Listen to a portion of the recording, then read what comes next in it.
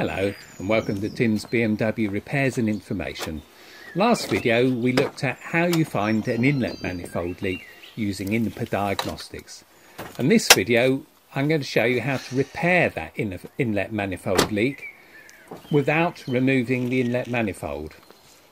And it's a very simple procedure. On any car with the M62 or M60 or M62 TUB engine, this trick can be used on all of them. It's a very simple procedure. There's the evidence of a manifold leak. The adaptation additive value is heading towards 20, and that means there's a vacuum leak somewhere. So usually the best thing to do is start with the manifold.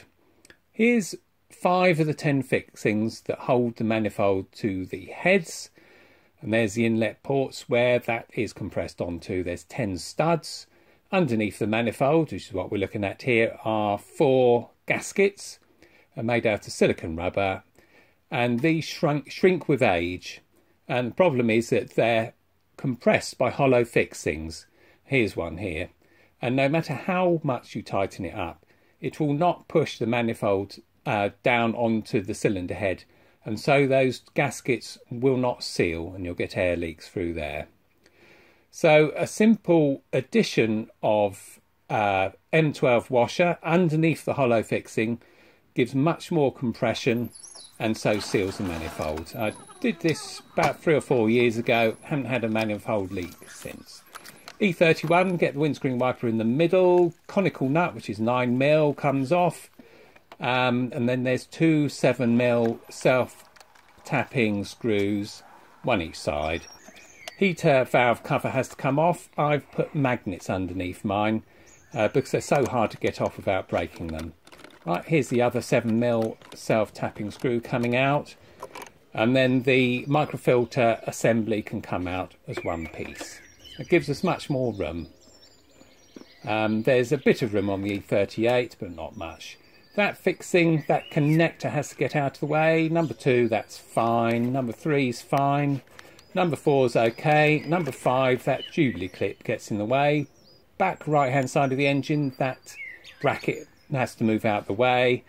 This one you need to move that bracket. That's a 10mm bolt on that, or nut I think. Next one's fine. Next one's fine. That's number 9, that's fine. Number 10, that's where we're going to start. A bit fiddly to get to.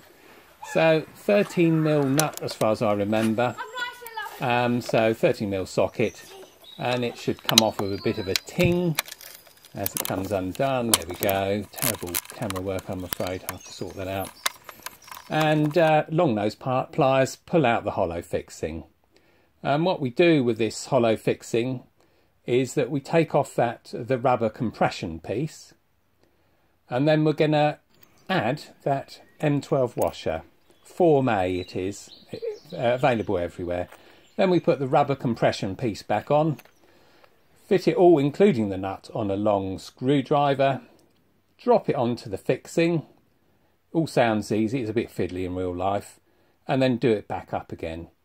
And the interesting thing is, as you do it up, the last couple of turns, you can feel the compression, you can feel that rubber pushing down on the manifold, and that will stop the inlet manifold leaks from those gaskets. Do all 10 of them and you're done. Right, there's a couple of other points worth saying while we're at it, which is the rubber bungs on the PCV valve at the back. The E38 doesn't have any because it uses all the vacuum takeoff points, but on the E31 we've got 2 of them. First thing we always check is the vacuum line from the PCV. There it is there, and that runs to the fuel pressure regulator. Check this. Not gone hard, and it's got no cracks in it. Here's the first vacuum takeoff point bung.